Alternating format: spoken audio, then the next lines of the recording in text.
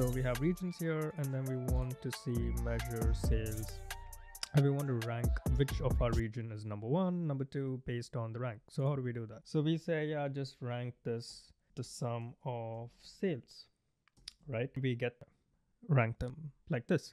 How do you do that in the backend? And I'm gonna say load from my table, load the region, it's the sum of sales, row number. Because we have an aggregate here, we need to group, right? Group by region, and order by sale. In this case, I'm saying descending because we want the one with the max sales as rank number 1. Drop table data temp sales. Now we have same values, right? So you could use row number or Autonumber. So we put Autonumber, region, and sum of sales for it to create a unique. So that works as well.